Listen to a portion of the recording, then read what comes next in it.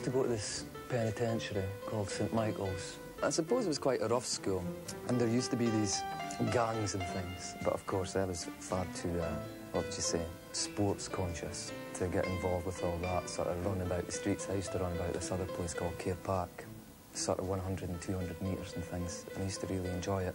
Anyway, like everybody else, you sort of start smoking and drinking, and you could hardly walk 5 yards, never mind, you know, sort of run it.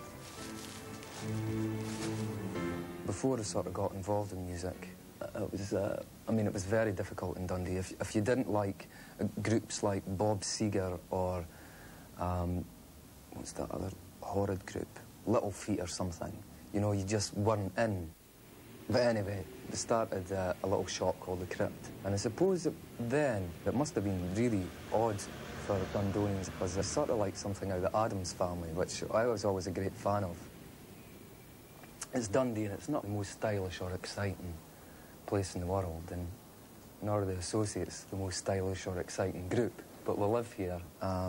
Howard, the keyboard player, and Jim, the drummer, they come from England, but they actually quite like coming up to Dundee and sort of getting things out the chip shop called, like, puddings, you know, sort of oatmeal things, and they think it's great, and we sort of feed them up because they're into being anorexic and all gaunt and things like that.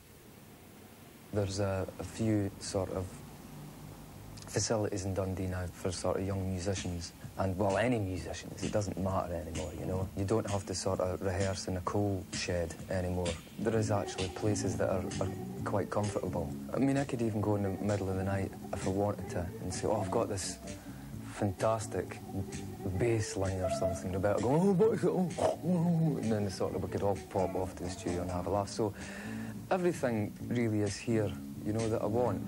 And this is Dundee's very own club for trendy people.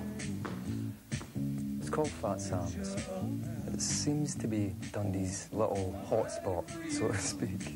Well, the girls dance here and the boys dance here, like this.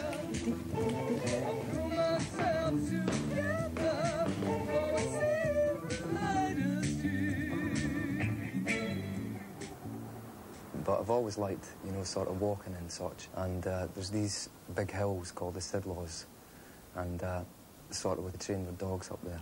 So that's the way I could sort of, I suppose, I relax.